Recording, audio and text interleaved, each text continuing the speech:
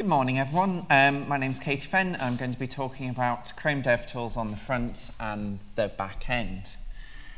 So if you want to follow along with all my slides, there's a link there, so you should be able to find all the slides.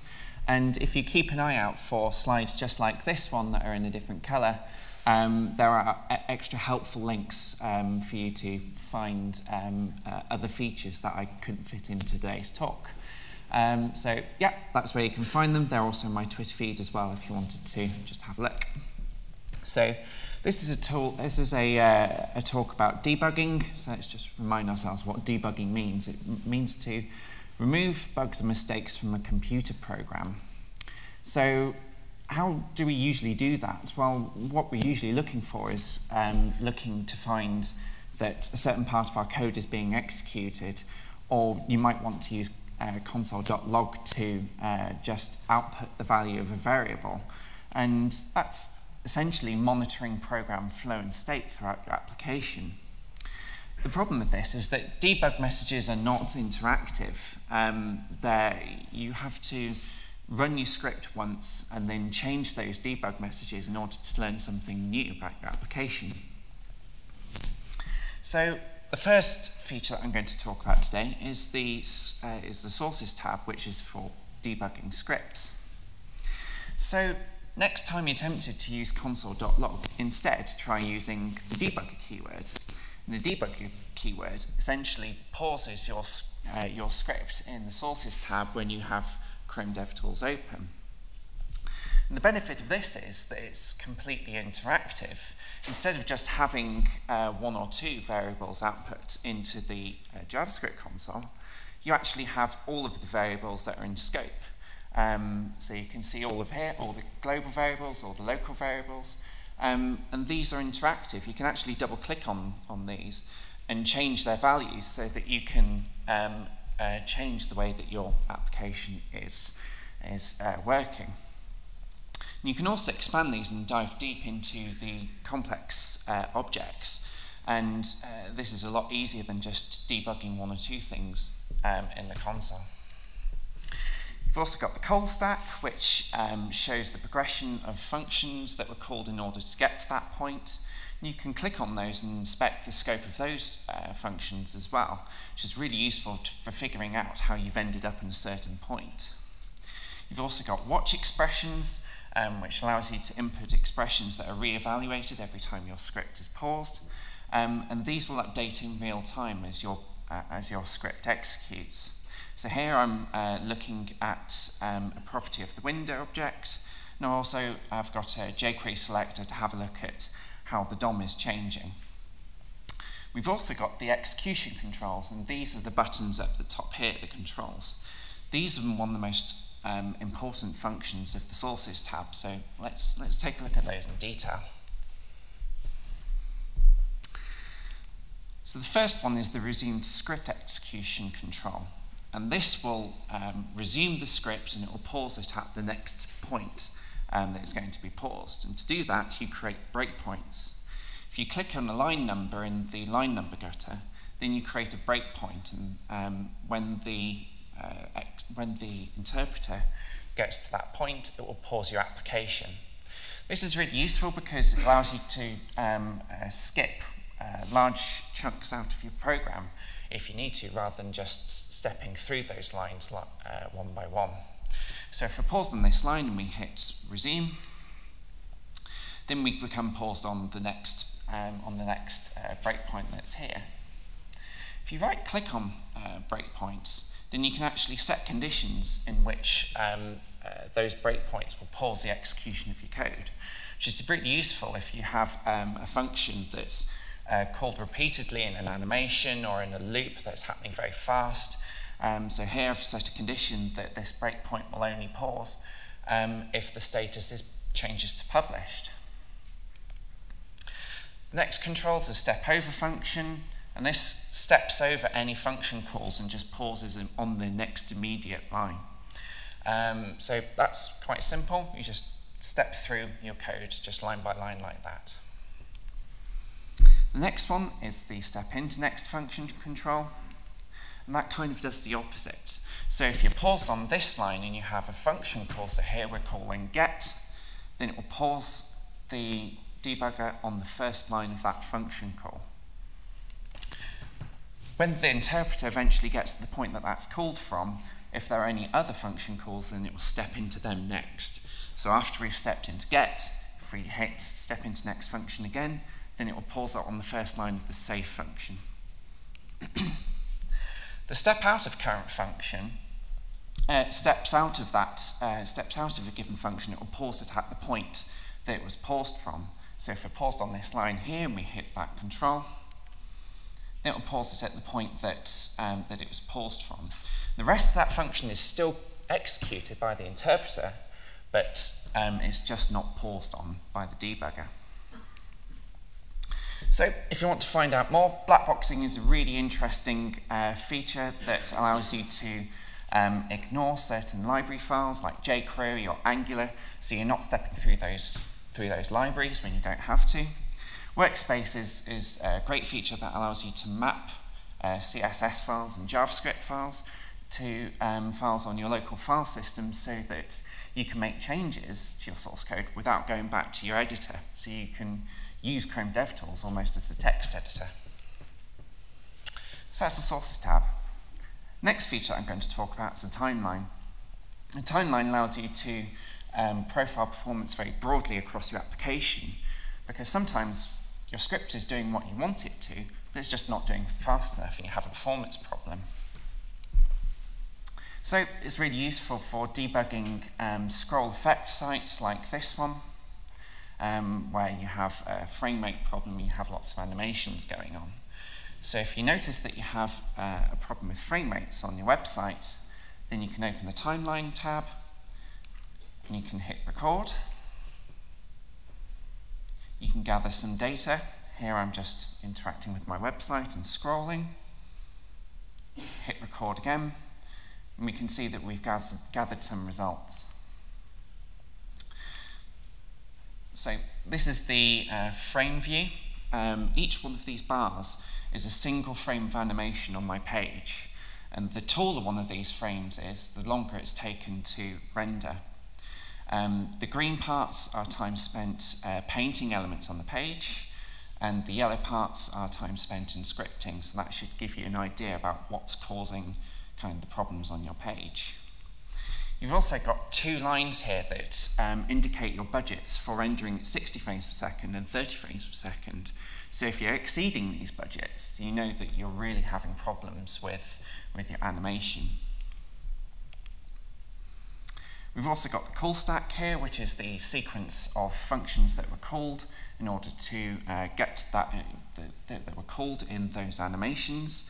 You have line numbers here, you have function names, so that you can start debugging problems with scripts, which we'll get onto later on.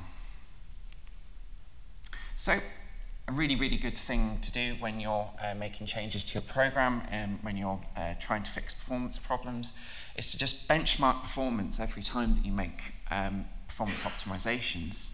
So I've gone away and I've made some changes to some of my CSS, and I'm going to go again, I'm going to hit record. I'm going to interact with my website, hit record again, and you can see that it's had immediate impact on the frame rate of my website, and you can see I'm consistently rendering at about 60 frames per second now.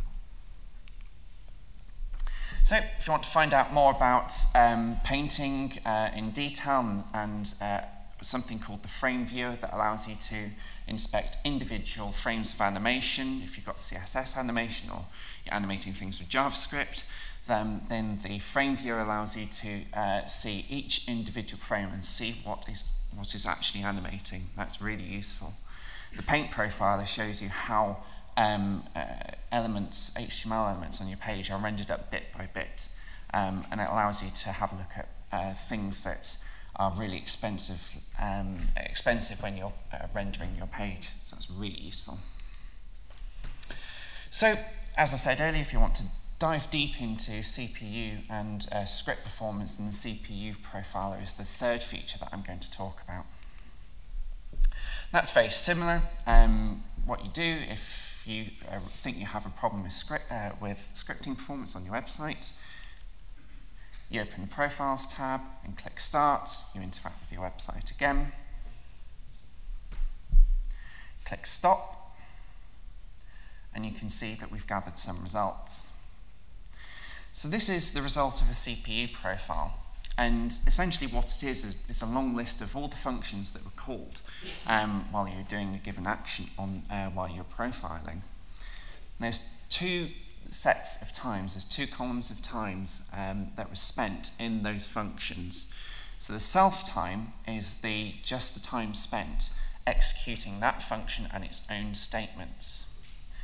The total time includes any function calls as well, and that's significant for debugging your code because often we're using libraries such as jQuery to manipulate DOM objects. On the back end, we're using libraries for file system calls. We're using it for database manipulation, AJAX calls. Usually, it's the code that we're running in our application that we want to debug. So I would say the total time is usually more significant for when you're debugging your own code. So let's pick out one function in particular. This is the onScroll function. This is the main function in my script that's responsible for animating all the elements on my page. You can see that it's consuming about 0.44% of all the CPU time while I was profiling, and I think I can improve on that. So I've gone away, I've made some changes and optimized my JavaScript. Click Start and interact with my page again. I've removed some of the animation and some of the DOM manipulation that I was doing. So hopefully we should see an improved result. So here's the equivalent of that function again, and now it's consuming about 0.03% of all the CPU time. So that's a big improvement again. So that's Chrome DevTools on the client. Maybe we could use Chrome DevTools in the back end. Well, one of the benefits of open sourcing Chrome DevTools is that Node Inspector is a project that's been written that hooks Chrome DevTools into the Node.JS debugger. So you can use a very familiar interface in order to debug your Node.js scripts. So let's have a look at how that works.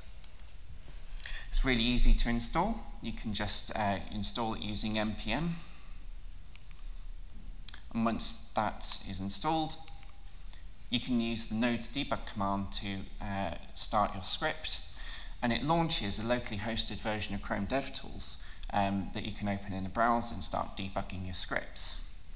And that debug break parameter is actually really useful and worth noting because that will pause your script on the very first line so that you can start to go through your source, start making breakpoints so that your application doesn't start running away from you, so you can take your time and set things up.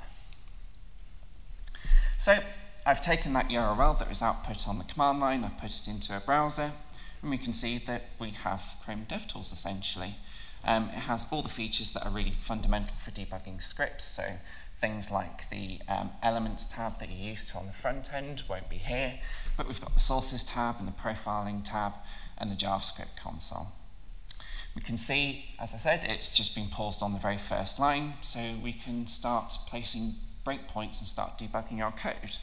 So this is my Ghost blog. It's an Express app. So what we could do is that we could debug the author page, for example. So I'm going to click on the line number in the author page controller, find a link to an author page. So this is my author page that I'm requesting. And we can see it's paused on the first line of that function where we put the breakpoint. So this is all interactive. We could change the way that this application is running. So what could we do? Well, instead of serving up Katie's author page, why don't we change the URL slug instead to serve up Lewis's instead? So we're going to change that to Lewis in the scope variables. and we're going to hit resume, and we're going to see what's served up. As you can see, this is clearly Lewis's page, because I'm not that thrilled about red pandas, but he loves them. So that's pretty much it. If you want to find out more about what you can do with Chrome DevTools, its features are just absolutely expansive. There are some plugins that are really useful for inspecting Angular apps, Ember apps, and React apps, respectively. The Breakpoint is a really good podcast that's presented by Paul Irish and Adi Osmani, and that just covers it in absolute detail and is really useful, really great source of information. And also, other DevTools are available, of course, because we have browsers other than Chrome. So we have Firefox, Developer Tools, and Firebug for Firefox. Internet Explorer these days also has pretty sophisticated developer tools as well. And also you can use Chrome and Safari to debug mobile browsers on iOS and on Android as well. Well worth looking into those. These also have very, very consistent features with Chrome DevTools. It's evolving kind of a language that's very consistent across all of them. So if you learn to use one, you should be able to find your way around others as well. So, quick summary. DevTools has a huge roster of features that is well worth finding out about. Sources tab is for debugging application flow and state. Timeline is for debugging performance broadly across your applications. Profiles tab is for debugging script in detail. And Node Inspector is for debugging Node.JS scripts on the server. Quick shout out to Envica, who have paid for me to be here. We're hiring across the company, so go and check us out. And that's it. So I'm Katie_Fenn on Twitter. My slides are there, and I've put some of the videos up as well. Thank you very much for listening. Thank you very much for voting for my talk. Happy to answer your questions upstairs. Thank you.